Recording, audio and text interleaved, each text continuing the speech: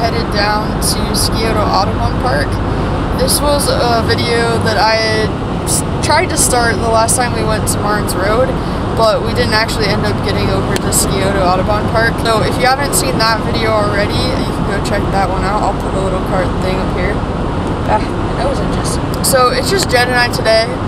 We realized it's been a quick minute since it's just been a him and I trip. Scioto Audubon Park is an outdoor rock climbing park, but with plastic holds, so it's like an indoor gym but outside. It looked kind of cool based on the pictures. So yeah, we're driving down there right now and I'll check back with you guys in a few. The park is located in the middle of downtown Columbus at one of Ohio's many metro parks.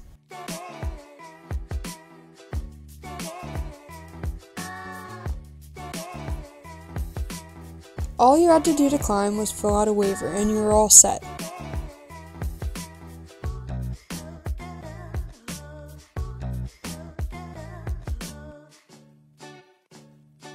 There were 3 lead routes, top ropes, and autobelays, all 30 feet tall, plus some bouldering. There were lots of rangers roaming around to make sure everyone was being safe. Jed and I tried out one of the lead routes. Something unique about this place was that there weren't really any established routes, so you kinda just climbed whatever. Jed got this belay retrieval device called a Firefly, and we wanted to test it out. So, I'm going to follow the bolts up this arch and probably stop 1 or 2 bays before the anchor, and then use the Firefly to try and recover via gear and see if that works. Jed's very excited about his Firefly. Your gear is on the wall. You open up these screws a little bit so you got some room. Then slide it over the gate of your carabiner. Okay. I'm putting it a little bit below halfway and tightening it back up. Then we take the string that came with it through the gate, through the bolt, down through the center of this. You want it in between there, and then carabiner it. Then when you pull this string down, it opens the gate, dumps the carabiner, and falls to the ground.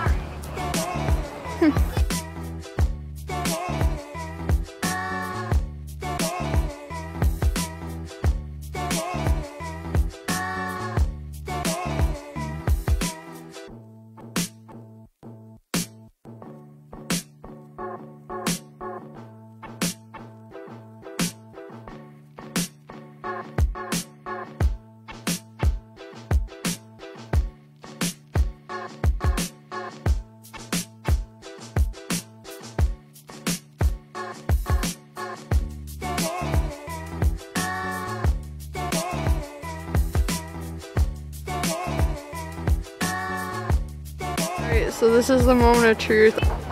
I'm gonna laugh when this doesn't work.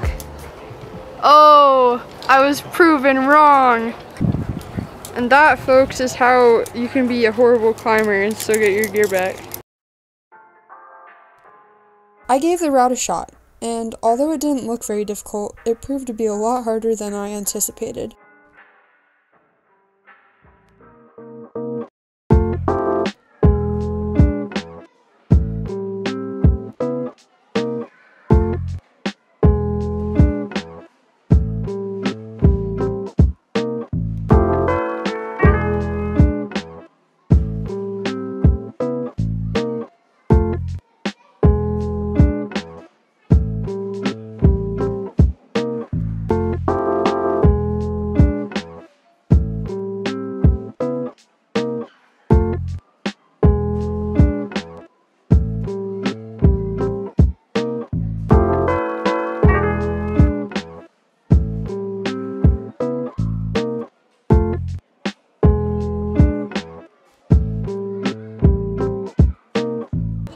The clouds are really cool today. What happened? I unclipped the rope and it clipped my harness. Oh.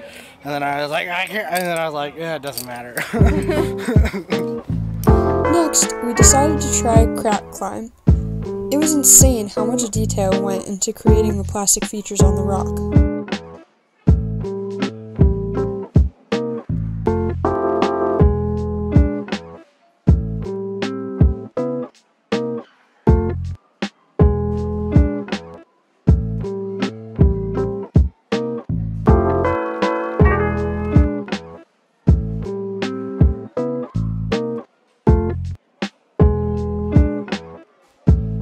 To round out the day, we did some bouldering.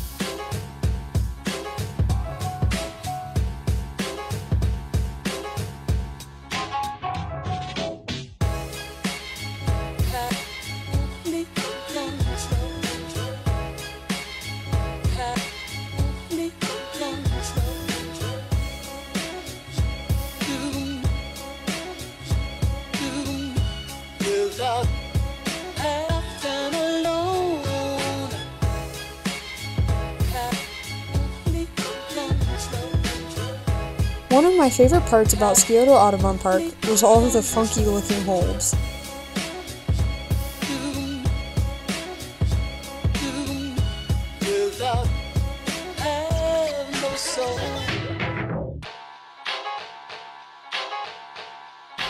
It was really cute because a girl brought her bunny, and I've never seen a bunny on a leash before, but her bunny was like hopping around, playing in the grass, so that was really, really cute.